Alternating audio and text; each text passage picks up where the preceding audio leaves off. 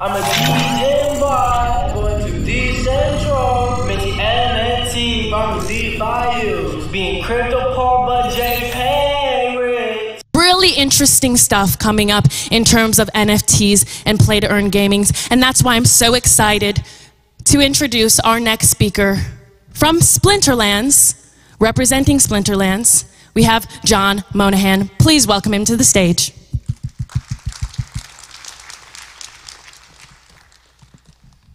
Hey, what's up, everybody? Make sure I can see my slides here. All right, so I'm John Monahan. I'm with Splinterlands, VP of Sales, here to talk about a little bit of play and earn gaming today. 10 minutes is not enough time to have you walk out of here knowing everything there is to know about Splinterlands. However, it is enough time to scratch the surface a little bit, and hopefully you're interested enough to come over and talk with us at our booth. We'll be here all day today and tomorrow. Quick disclaimer. This is not meant to be financial and or legal advice. Do your own research. So what's Splinterlands, right? It's kind of the confluence of gaming and blockchain technology. What makes us, among many things, a little bit unique is that we've been around for 4 years already. 4 years is a long time in this space. It also implies that we've been through a couple bear markets before. But we've been doing this for a long time. We've figured it out. We've learned a lot of lessons. And we're quite successful at this point. So we'll talk a little bit about some of the stats here in a minute, but the basic idea is that you are building a card collection, a lot like Magic the Gathering, some of the other card collecting games you've had out there. The difference is the cards themselves are cards that you own on the blockchain. And so you're building out a card collection and you are battling against opponents, player versus player style, using a selection of your cards from your deck to satisfy the rules and conditions for each particular battle. So battle lasts about 2 to 4 minutes, and you are given a randomly generated set of rules and conditions and a timer. And within that time limit, you have to pick a subset of your cards that you think are going to be successful strategy to beat your opponent. And that's the basics of it. There's a lot more to it. I've heard it described as an easy game to learn, a very difficult game to master. And I can honestly say that I'm quite addicted myself. But there's a lot of reach here, right? I mean, 2 million plus registered users, 900,000 plus unique active wallets, over 400,000 daily active users. That goes up and down, 350 to 500,000. But over 2 billion battles have taken place in Splinterlands over our 4 years. 3 to 5 million transactions per day on chain, 146 countries, 10 plus languages, 1,000 plus guilds. You know, we do have some credibility behind us. And of course, we're #1 on DApp Radar, right? So this is among all decentralized applications, not just gaming. So you can kind of see the prevalence of gaming in this phase of Web3 that we're in. It's a really great, easy way to onboard from Web2 to Web3. Why is that? Because it's fun. So part of what we do that makes us successful, the game itself is a lot of fun, and the entertainment value has to be there. But the economy also has to be there as well. The earning has to be good. So we have a pretty diverse ecosystem.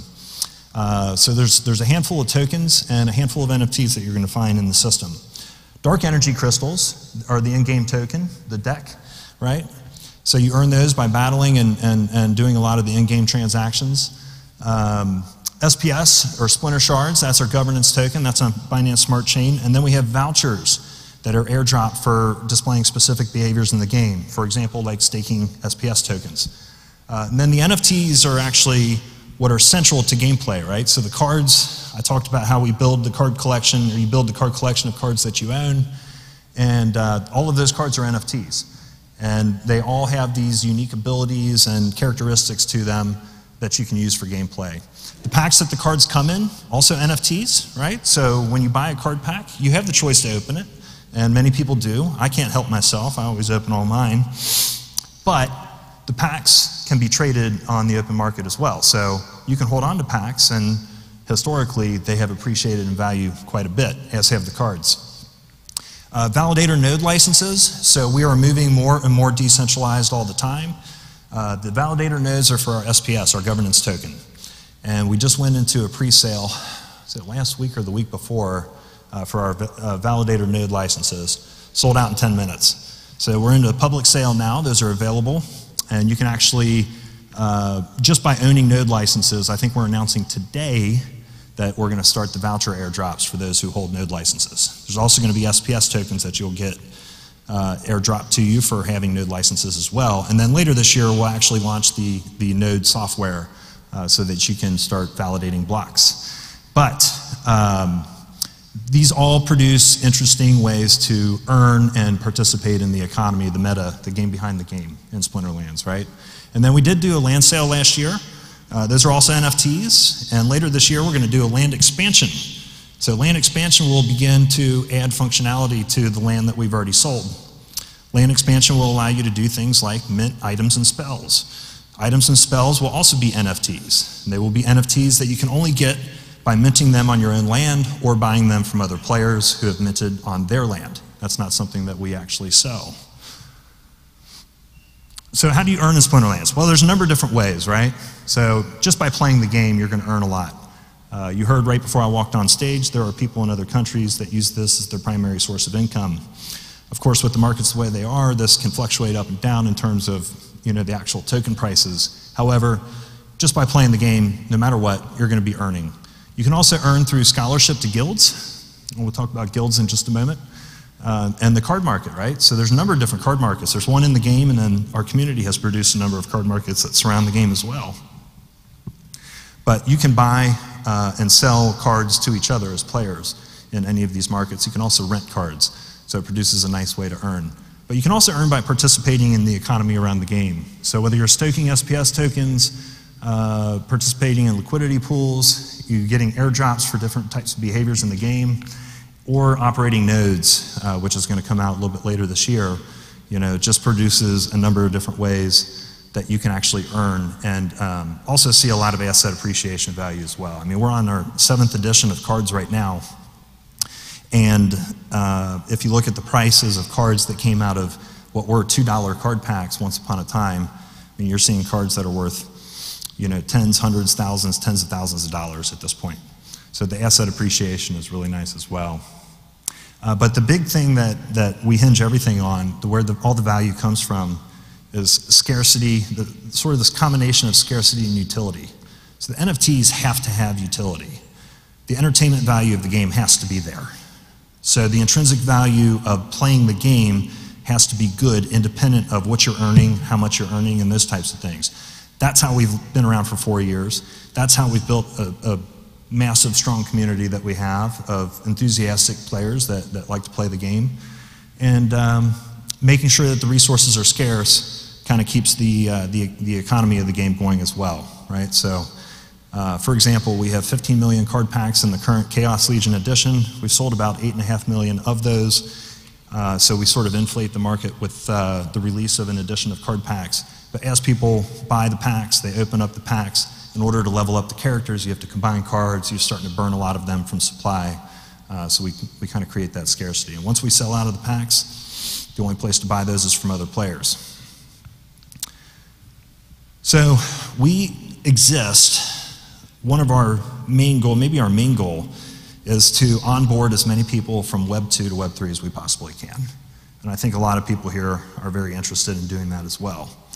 Gaming is a fun way to make that happen, and it also reduces a lot of the friction. So just inherently, gaming will reduce a lot of the friction. However, we also try to do some little things in the game, and we have more coming in this vein. But when you sign up for an account, you have to buy a spellbook for $10 to sort of unlock the features of the game. What you may or may not know when you buy that spellbook for $10 is that you just created a wallet, and all of your gaming that takes place going forward is now on chain. Guilds are a really important part of what we do. You know, it's really, you know, 400,000 daily active users is massive for Web 3 right now, but it's a grain of sand on the beach compared to Web 2 projects, right?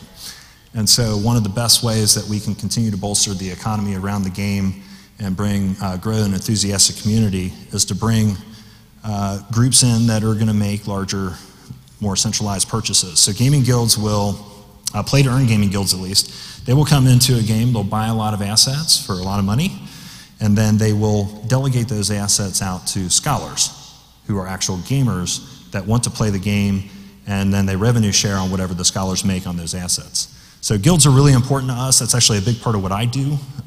There's a lot of NFT investors that want to consider creating gaming guilds. There's a lot of established gaming guilds out there. We have a number of them in the game already, but always hoping that we find some more. The community is really strong. The community is why we are where we are. It's really important that we continue to grow that community, but you don't stick around for 4 years without a really strong community base, and we have been very blessed to have that. All right, trying to keep us on time here. We've done a number of different partnerships, but if you have questions, come to the booth. I'd love to talk with you. I'll be here for at the booth for today and tomorrow, but I know many of you are probably sticking around for Consensus as well. I don't have a booth for Consensus. I'd love to find some time to meet up and have individual conversations as well. There's my contact info, so thank you very much.